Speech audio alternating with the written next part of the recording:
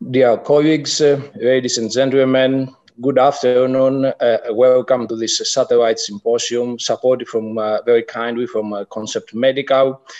We have a number of esteemed guests and speakers. There's going to be a wide discussion on the use of sirolimus in the arteriovenous fistula and arteriovenous graft space.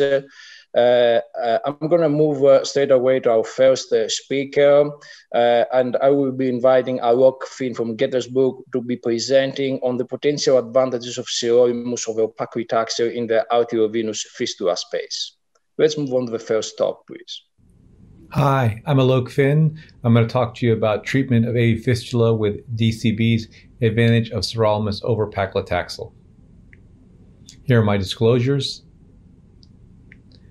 So, as a way of introduction, following observations from traumatic arteriovenous fistulas caused by mechanical injuries, this paper was published in 1996, in which these authors first described the creation of a radial to cephalic AV fistula in the forearm, forming a side-to-side anastomosis between the cephalic vein and radial artery. And really, at this point, they revolutionized the care for hemodynamic patients going forward.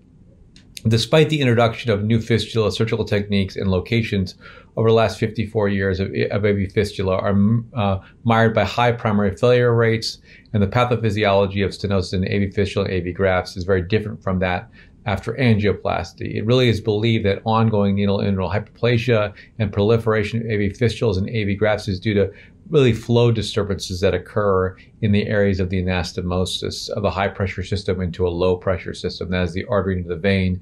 And mechanical factors also contributed to ongoing needle hyperplasia, including repetitive needle punctures, etc. It's amazing the cost of maintaining vascular access. It's estimated that the cost of treating a patient who has a failure of hemodialysis access graft is significantly higher, $62,000 per year, than the cost of treating a patient who does not have access graft failure. There are multiple percutaneous techniques and tools that have been developed. At best, secondary patency of arteriovenous grafts. Actually, patency after intervention is 50% at 3 years after the creation of the vascular access, and typically multiple interventions are required. You can see here drug-coated balloons for AV fistula. In the United States, really there's two FDA-approved products. One's the Impact device as well as the Lutonix device. Both are Paclitaxel coated balloons, and you can see here on the pivotal trials shown on the bottom for the Medtronic device as well as for the Lutonix device. The data was enough to get approval. Now, why do we need a sirolimus DCB? Well, sirolimus is a standard, as you all know, for coronary artery disease treatment via DES. It's very safe and effective. Paclitaxel modifications, such as the crystalline conversion of Paclitaxel, mean the coating integrity and transfer are variable, with a substantial portion of this lost into downstream tissues in the blood as well as downstream organs. Loss of Paclitaxel in the body remains a significant safety concern, which was further exacerbated by the Katsanos meta-analysis, which was published in JAHA a number of years ago. And these are some examples of slow flow as well as downstream emboli found after percutaneous treatment with Paclitaxel DCBs, either in the lower extremities or the coronary region. The SWEDE-PAD analysis came out in New England Journal last year, and although it was comforting, they said that the data was limited by the FDA, so there was not entirely totally extinguishing concerns about the use of Paclitaxel balloons. And the dose of Paclitaxel is shown here. It's a significant amount of Paclitaxel that's delivered in these long balloons that are used for different types of treatment of peripheral artery disease. And as you know, a lot of Paclitaxel is lost into the body. Here, the sirolimus offers potential benefits over Paclitaxel, and I won't review this in detail, but as we discussed before, it is the most widely used agent for coronary DES as well as other areas such as transplant. Better safety margin, better anti-restenotic impact, although it does have problems with tissue absorption and retention. And that's really where we have to overcome these technical challenges with sirolimus. We have to enhance tissue absorption, that is, get the drug into the tissues and then extend its tissue retention. And the Magic Touch solution really does that by using phospholipid particles, which encapsulate sirolimus and allow it to transfer more efficiently and stay there over time. And that's shown here in this arterial wall PK analysis done in the coronary after Magic Touch in the ISR model, showing you that there is significantly more sirolimus seen in arterial tissues even out to 60 days. 28-day histology in this ISR model is shown here. You can see the Magic Touch solution versus POBA of an in-stent restenosis in the pig coronary artery shows essentially very good histological response with no evidence of toxicity or severe inflammatory response. And that is shown here as well in terms of this study. There was increased amounts of fibrin seen in the Magic Touch, but otherwise there were no untoward effects. The AV fistula model is commonly used for approval, and you can see here it consists of making an anastomosis between the vein, iliac artery, and the iliac vein in an animal model, and that's shown in the close-up gross image on the right. You can see when we look at histological markers of safety and efficacy, we look at endothelial loss, interstruts, muscle cell density, fibrin deposition, medial smooth muscle loss, and proteoglycan collagen replacement. All of these are markers of drug effect. You can see we can also do downstream sampling for histopathology assessment to look at downstream embolic effects. Here is an example of the AV fistula model done for a Paclitaxel-eluting DCB. In the swine model here, I'm showing you the POBA versus the DCB model. You can see there's some residual fibrin deposition in the downstream distal vein, as well as some in the arteries here in the DCB model. Well, the Magic Touch solution in 60 days is shown here, showing excellent results without any evidence of significant toxicity, good arterial healing response overall. So in conclusion, sirolimus is the preferred drug for intravascular interventions. Paclitaxel balloons are limited by high rate of distal embolization and loss of paclitaxel in the body. These are further heightened by the Katsanos meta-analysis. The Magic Touch Sirolimus Coated Balloon demonstrates safety and successful drug transfer for the arterial wall out to 60 days. The ISR study at 30 days in the porcine model showed no evidence of toxicity. I believe this is a promising new technology for the treatment of AV fistula and AV graft stenosis. So thank you for your attention. Thank you very much, Aloke. We're going to be discussing a lot about the key differences between Sirolimus and Paclitaxel at the final stage of this symposium. Now I'm going to hand over to my co-moderator, Dr. Tang from Singapore. Tjun will be presenting the results, the one-year outcomes from the MATILDA trial. Tjun, back to you. A very good afternoon from Singapore. I would like to thank the organizing committee for giving me this opportunity to present the 12-month outcomes from the MATILDA study. These are my disclosures relevant to this talk. So, the Magic Touch intervention leap for dialysis access primary objective was to evaluate the 6-month and 1-year outcomes of the Magic Touch Sirolimus Coated Balloon angioplasty to rescue dysfunctional arteriovenous fistulas. These are the study endpoints of interest, including a safety endpoint, access circuit patency at both 3 and 6 months, target lesion primary patency at 6 and 12 months, and technical success. The study site was Singapore General Hospital, which does over 3,000 salvage access for dysfunctional fistulas and grafts per year. We enrolled 33 patients from May 2019 to January 2020. The inclusion criteria included that stenosis had to be initially treated with a high-pressure plain balloon prior to SCB treatment. Therefore, no clinical significant dissection, residual stenosis less than 30%, and ability to completely efface the lesion using the pre-dilatation balloon. Basically, we allowed one additional target lesion, and we used the reference vessel diameters between 5 to 8 millimeters. Turning to patient demographics, you can see there are quite patients with multiple comorbidities. Mean age was around 65 years with a mean BMI of about 26. The majority of these patients were Chinese in origin. In terms of the types of AVF, the majority were radiocephalic and brachiocephalic fistulas. Over 2/3 were recurrent lesions in nature. All of these fistulas were mature in origin. No, we did not do this for any immature fistulas. Turning to procedural details, you can see that we performed angioplasty on 47 lesions in 33 subjects. The majority were for non-juxtaanastomotic lesions at about 60%. In terms of treatment outcomes, we gained 100% technical success rate and 100% freedom from device or procedure-related mortality, which is our safety endpoint. Looking at 6-month patency, which has previously been published, the primary circuit access patency was around 68%, with a target lesion primary patency rate of about 83%. The 12-month outcome, and this is probably the slide of interest for this talk, you can see that the primary circuit patency drops to about 45% at 12 months. The target lesion primary patency also drops to 58%. The mean target lesion revascularization free time was about 10 months, and the mean time to target lesion revascularization reintervention was about 6.8 months. Looking at some of the subgroup work, you can see that there was really no difference between those who had a recurrent lesion or who had a de novo lesion. The JAS lesions tended to fare worse in terms of reintervention, but this was not significant. In terms of the reinterventions between the 6 and 12 months, you can see this, 7 out of those 10 were actually for recurrent lesions.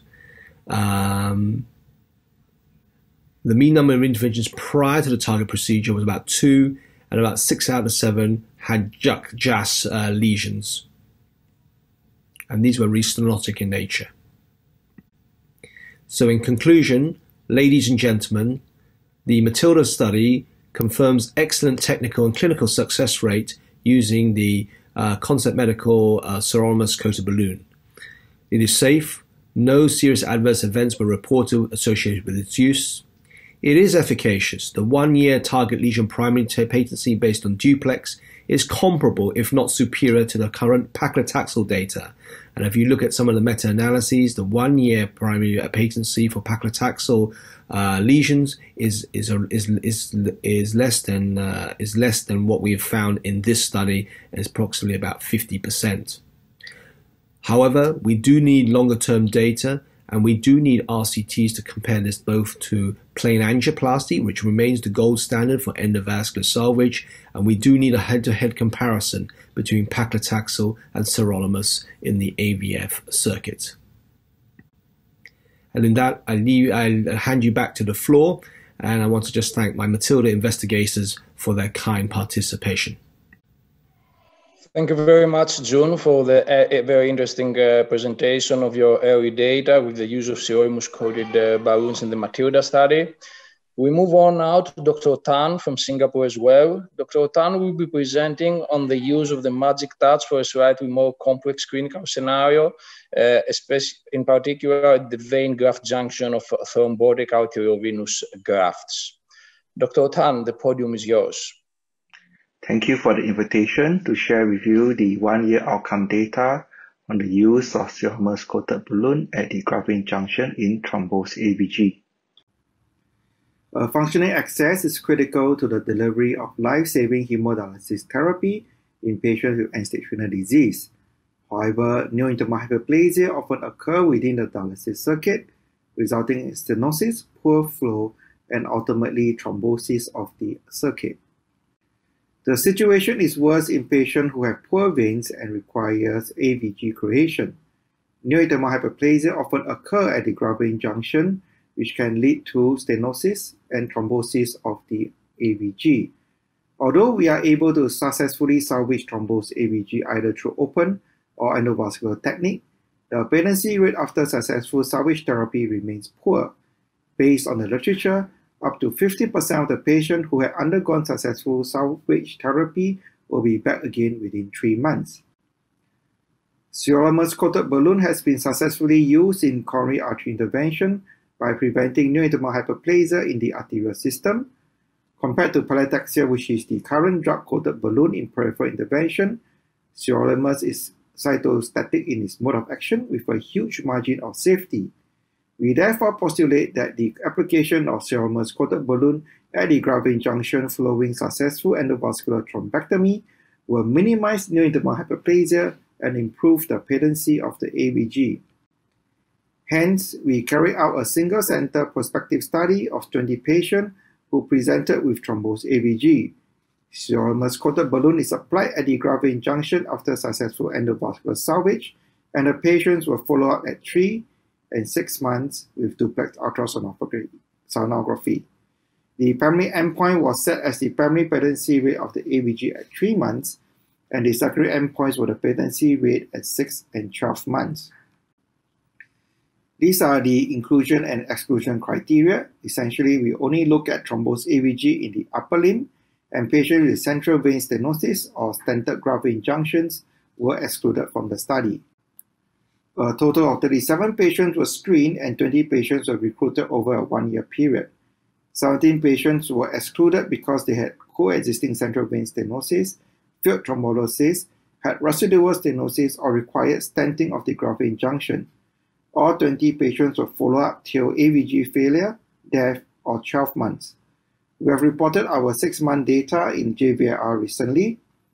Between 6 and 12 months, an additional 1 patient passed away, and we had 6 patients whose AVG remained patent up to 1 year without the need for additional intervention.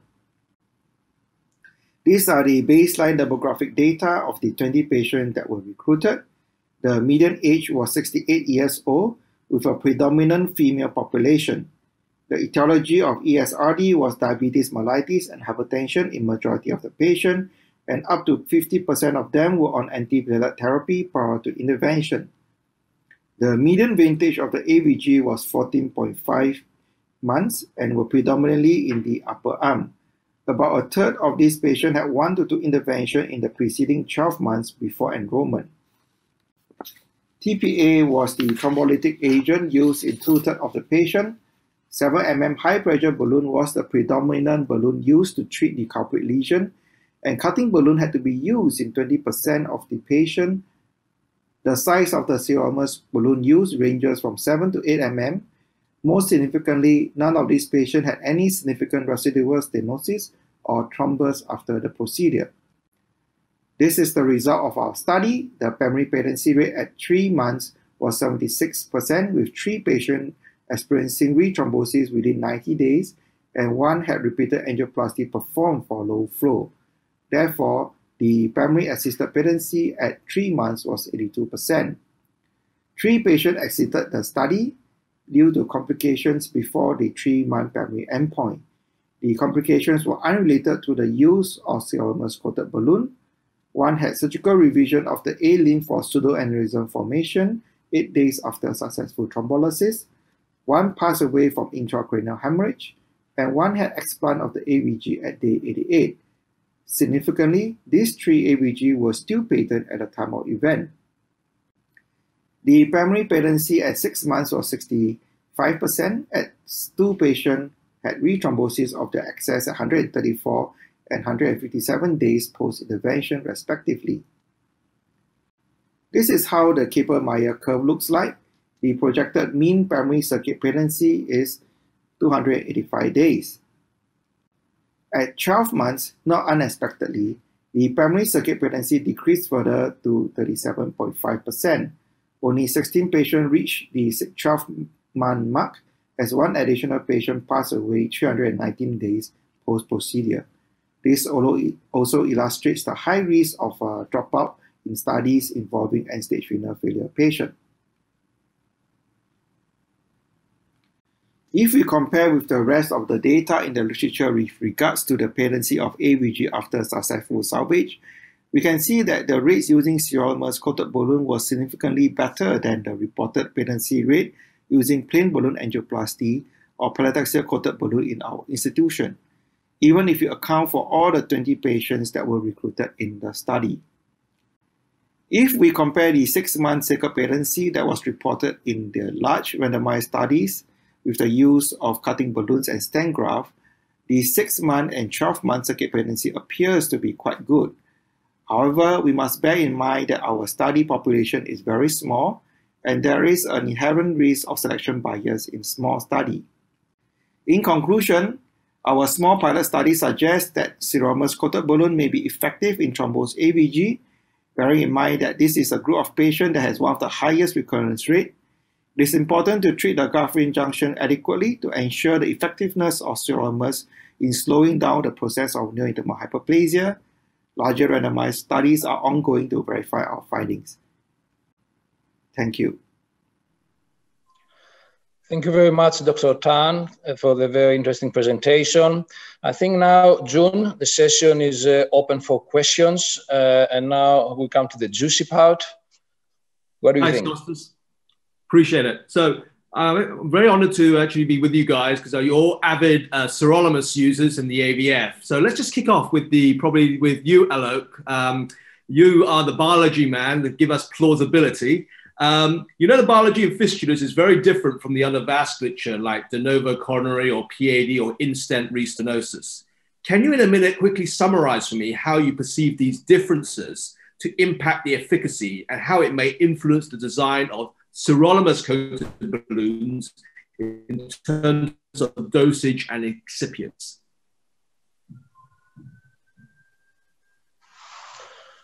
Aloke, can you please unmute? Yeah, thanks. Can you hear me? Yes, go ahead, please.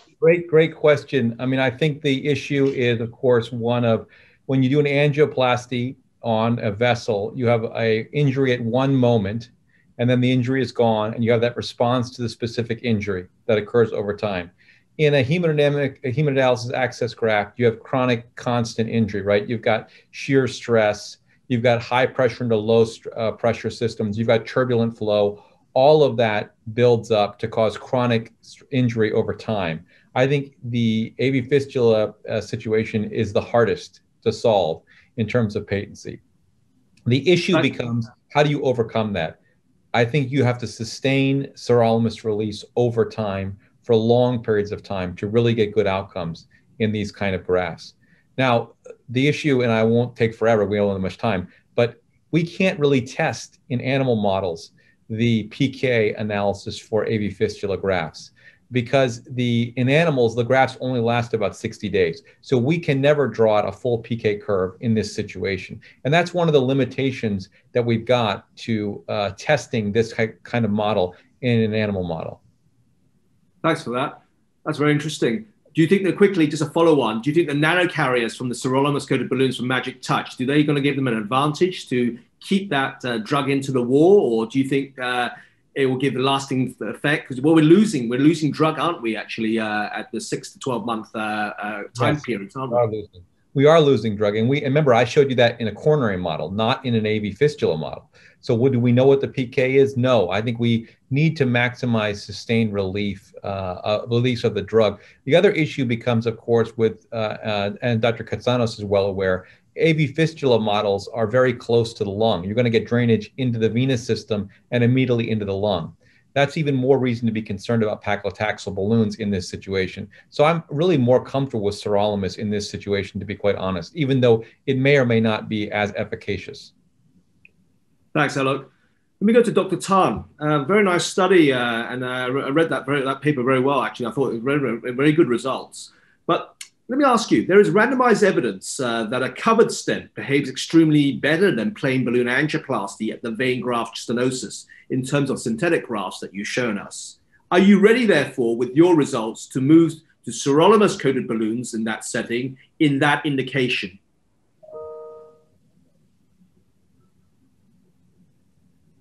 The current gold standard treatment for thrombosed graft or AVG dysfunction is still a covered stent. Covered stent has the advantage of treating the acute elastic recoil that is often encountered during the treatment of this thrombosed or stenotic AVG. However, in our study, we are not trying to replace graft, but we are trying to prove that by adequately treating the graft-vein junction, either through the use of high-pressure balloon or cutting balloon, we can maintain the patency of the graft-vein junction with Sirolimus coated balloon. Because what we are doing is to slow down the neointimal hyperplasia that occurs after the treatment. So I think we have different roles. And of course, the ultimate aim of any angioplasty or endovascular treatment is to leave nothing behind. And hopefully that will be the dream that we can achieve one day.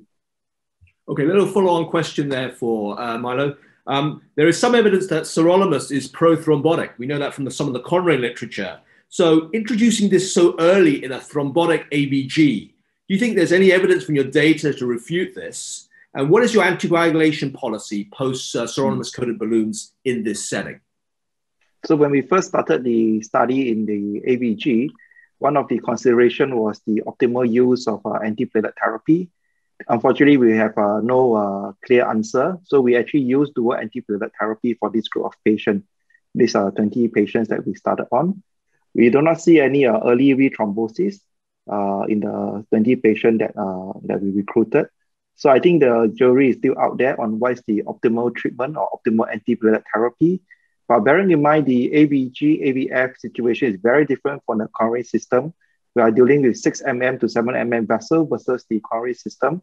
So I do not, at this point in time in our small study, we have not noticed any early thrombotic event post-intervention actually. Thanks for that. Can I encourage the audience to actually put in some questions? All of my questions are all lined up for these experts. And I'll just continue because of the time that we have. This one has gone to Dr. Katsanos. I always give him the most difficult questions in these symposium. In terms of mechanistic action, therefore, Costas, Paclitaxel seems to work at the adventitial wall level. And sirolimus has effects on all the layers, we know. And in fact, we've seen ectasia and aneurysm with Paclitaxel in the periphery arteries. But there have also been reports of aneurysm formation post-SCB in the coronary literature. What are the potential advantages of sirolimus elution over Paclitaxel, therefore, based on this observation? And how can we harness this effect better moving forward in the AVF setting? Well, thank you, Tjun, for the very, very long question. Well, it is still early times using sirolimus in the arteriovenous fistula space. I think Dr. Finn very nicely highlighted the differences between cytotoxic Paclitaxel and the cytostatic sirolimus. So the mode of action is different. Indeed, we have seen ectasias, we have seen local vessel toxicity with the use of Paclitaxel in the peripheral arteries. I would still remind everybody that this is a different beast. I mean, in the fistula space, we've got all those fibroblasts that are translocating from the adventitia and moving across the vessel wall layers, and they essentially become the myofibroblasts. And this is the myointima that is being developing with all those recurrent stenosis. So theoretically, some kind of medication that spreads evenly and more uniformly across all 3 vessel wall layers like sirolimus makes better sense.